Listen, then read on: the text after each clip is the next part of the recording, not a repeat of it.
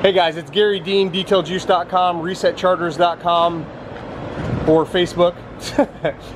So yesterday I posted in all of the personal watercraft and or jet ski groups that I'm in on Facebook, I posted basically some pictures and some links to this equipment that I have.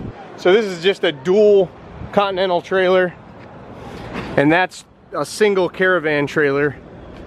I just got this, I basically rebuilt the trailer, and I put my 08 RX PX on this trailer with this Harbor Freight engine hoist. And I'm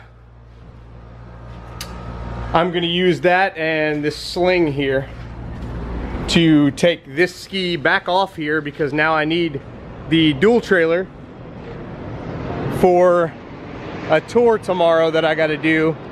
We're taking 6 skis plus the ski that myself and the girlfriend will be on.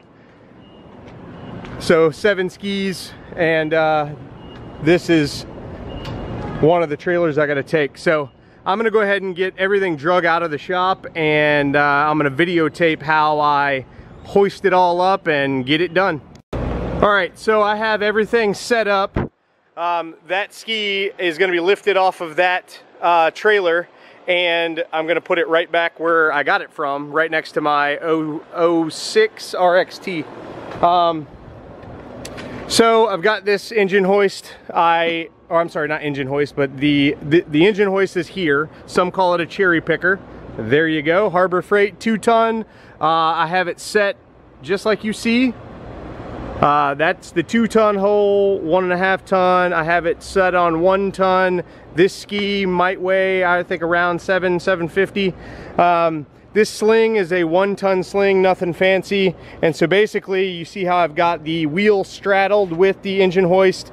That wheel over there has a wheel chock in front of it. I have another one here. However, I can't get the deal here centered with that wheel chock in the way. Just not enough clearance. So here we go. So basically, I position what I need to do. As far as the positioning here is for this ski to be removed from the single trailer. So I have the engine hoist there, and I centered it there pretty much. I'm gonna push it in just slightly. So you want to get it centered right over the ski. And if you know anything about skis, you know that most of the weight is back in this area where the engine is. So you're gonna find that the best bet is to position right around here. But you got to do your own testing at home. Just make sure that you've got it balanced up there on that hoist, or it's gonna fall and you're gonna be having a very bad day. So here's where we're at. Centered. This is centered here with the seat. I'm gonna start jacking it up. Always make sure that your deal here is very tight, so that you won't get any slippage. So I'll jack it up until it just catches. All right, so I'm gonna jack it up until I've got enough pull on both sides.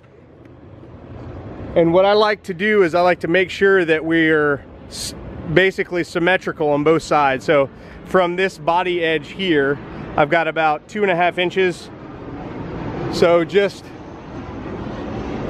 yeah, so about 2.5 inches there too. Just make sure it's even. And then I jack it until it's snug. You know, the key here is check, check, recheck, check again, check again, check again, check again, to make sure that your, you know, multi-thousand-dollar piece of equipment doesn't fall off the engine hoist. So, looks like I've got it nice and hooked in there. Looks good on that side. Looks good on that side. Looks nice and even. And I did this a couple days ago, so I know that right where I put it is pretty much where it's going to need to be. Undo your rope here, or strap. Take that out and get it out of the way. Now there's nothing tying it down. I removed my rear straps. So now, jack it like you would a normal car jack. May have a little issue with this. Pop that, oh, nope, good to go. All right, just make sure I didn't move anything. Looks good. All right, I'm gonna give the girlfriend the camera. This sound stuff is up there, so just stay away from that.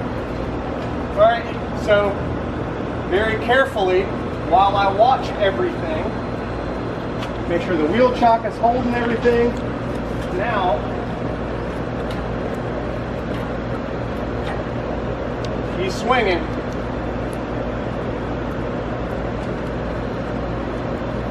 I can't stress enough to make sure you check, and recheck everything before you move the trailer from underneath this thing. Get it a few inches up, check your sling, make sure everything looks good. The last thing you want to happen is for you to do a dumb thing and not pay enough attention to what's going on, and then you've just, if you drop your ski from 3 feet off the ground, you're gonna break something. The fiberglass is gonna break, and it's gonna be a real problem getting it off the ground. So we're good and suspended. I feel pretty good about it.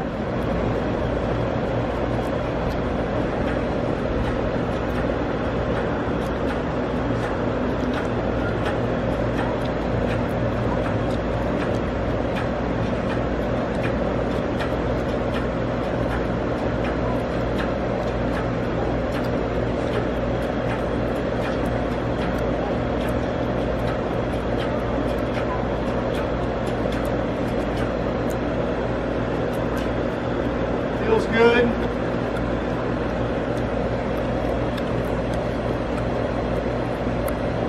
Looks good.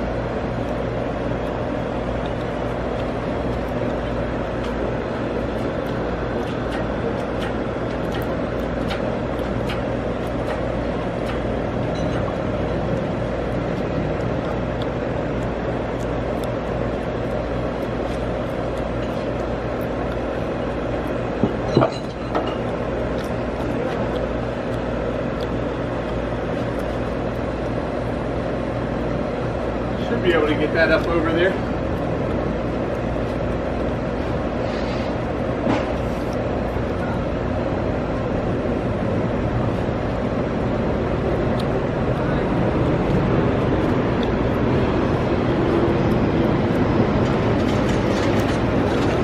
Runaway trailer.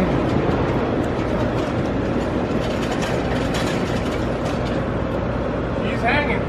He's hanging, boys and girls. All right, what I did was I just moved, I got in the van and moved the van up, and then I moved the trailer closer to the engine hoist. So now I'm gonna push the engine hoist that way. I just don't like all the dips on the concrete. If it were smooth, it'd be way easier to do.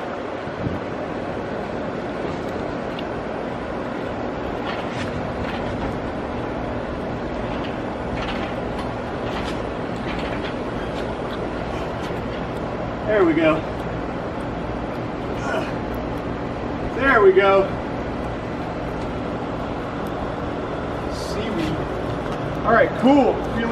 Feeling good about it. Feeling real good about it. So you get it straddled as well as you can, and if you'll notice, you're pretty close. But as the engine hoist moves down, it's going to push farther that way. So with this Harbor Freight 2-ton deal, it's just like a regular jack. You slowly loosen up the jack.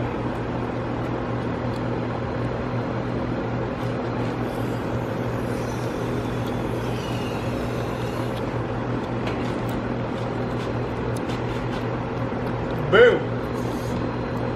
Just like that,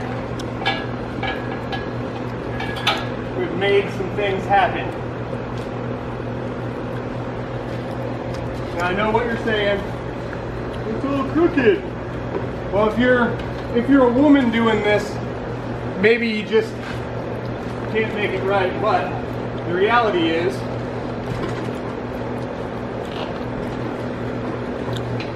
if I can get in there.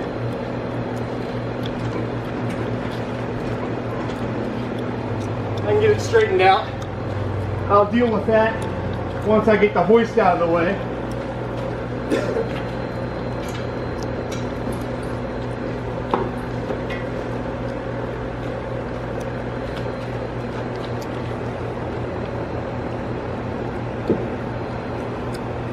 So, sling out of the way.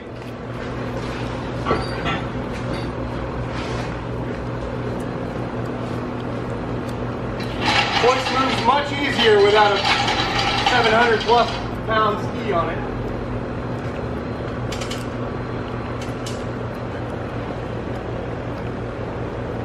Now,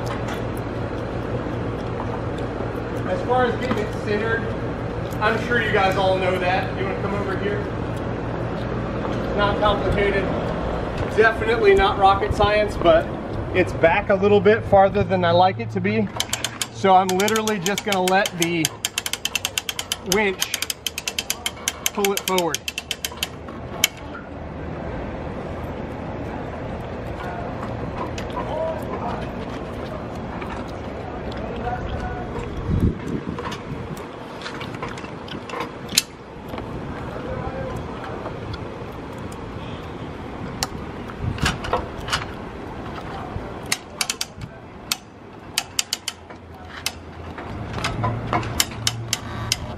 There we go. Nice and tight. I did leave out my strap. I'll fix that in a little bit. But anyway, looks good to me now. When I moved it up, it definitely centered itself a little bit. There we go.